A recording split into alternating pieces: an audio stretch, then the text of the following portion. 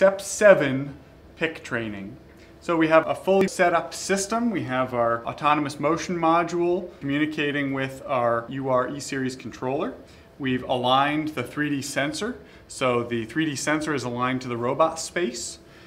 We've added our end effector, our tool, and we've created clearance shapes around that. We've trained clearance shapes in the environment as well as for the bin, which is a special object in the environment.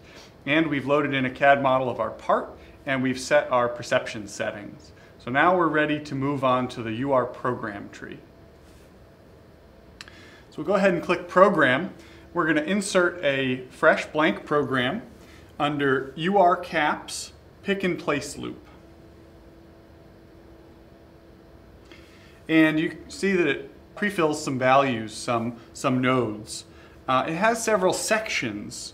So you'll see here that there are pick and place loops, that's the name of the program. Under that there's pick and place rules, a home position, and a find next part. So home position and find next part are the runtime nodes of the program. And it indicates the 7 steps in an ActiNav pick and place program. So step 1, the robot's in the home position. It then moves to pre-pick, pick, post-pick, pre-place, place, post-place. And then of course back to home, it all starts over again. So at home, find next part, takes a scan, and then the 6 steps of motion, and then back to home again. So we're going to go through the steps for training the pick rules. Under pick and place rules, you can see it automatically populates a single pick and place rule. Of course, we can add more pick and place rules. Typically, a 6-sided part, you need at least 3 pickable surfaces. Of course, for flat parts that have a top and a bottom, you want both sides to be pickable, so you would have 2 pick and place rules.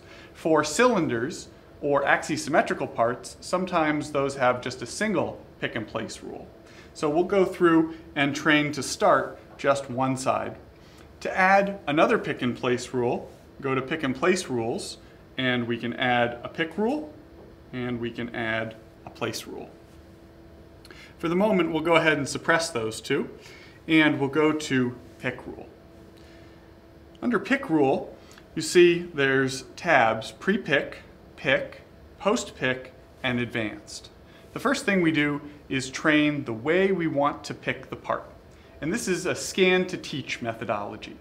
So what we're going to do is we're going to hit this teach button, and we're going to follow the on-screen instructions. Step 1, attach part to the tool. Then we're going to move the robot arm to present the gripped part to the 3D sensor, and then we're going to tap scan. So first we're going to attach the part to the tool. To do that, we're going to go to the I/O tab. In this case, we're using a suction-based end effector. So we're going to turn suction on, and then we're going to physically attach the part. Now the first pick rule that I'm going to train is this side here. This is the left side of the part, let's call it. So I'm going to turn suction on, then going to attach that part, and I want to pick it right here in the middle of the part. So I'm going to figure out how I want to pick it at that point. Step 2, it says to move the robot arm to present the gripped part to the 3D sensor. So what we're going to do is we're going to take the robot, we're going to physically move it underneath the 3D sensor, such that the 3D sensor is able to see the part and the end effector. We're then going to hit scan. And we've located that part, and we want to relate what we see in the real world to what we see in our environment, our virtual environment on the Teach pendant. And we can see that we do have that part gripped the way that we've recorded it. So we'll go ahead and hit done. And that's that. We've just trained that we want to pick this part on the clear side at that point right in the center of the part. Now, there's some adjustments that we can do. We're trying to create an ideal pick. Now, in this case, we want to pick perpendicular into the part. So this value of 88.03, in reality we want to normalize that to 90 degrees. We want a perfectly perpendicular pick. And we can do the same and normalize that as well. The only value we really change, other than normalizing the relationship between the end effector and the part, is the z value. So if you find that the end effector is driving hard into your parts, then you're going to want to increase the z value. If you're finding that it's not quite touching the parts, well then you're going to want to reduce the z value so that you drive the end effector more into the parts. Often with suction and multiple bellows, this is a parameter that you're going to want to adjust when we start testing. Other than that, everything looks good. Under pre-pick, the only value that you can adjust other than the speed and acceleration is the pre-pick offset. So that's like an approach point. And the system is going to move in a linear fashion to pick the part, and it's going to retract vertically in space up a certain amount. So that's what post-pick is. Again, we can manually control the speed for that, and we can control the offset. Generally, you want an offset which will pull the part out of the bin or almost out of the bin. So the default value is 250 millimeters. In this case, we'll accept the defaults of 50 millimeter offset for pre-pick and 250 millimeter offset for post-pick.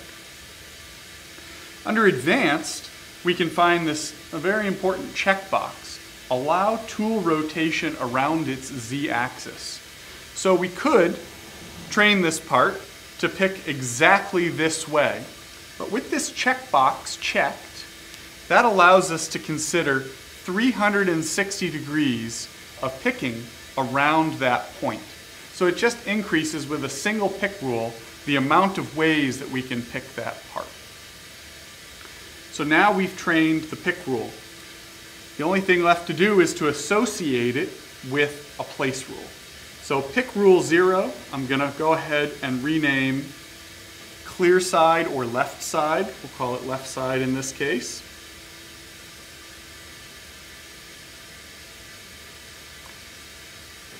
And I'll associate that associated place rule with what's currently named place rule 0. So that's what we need to do in order to teach pick rule.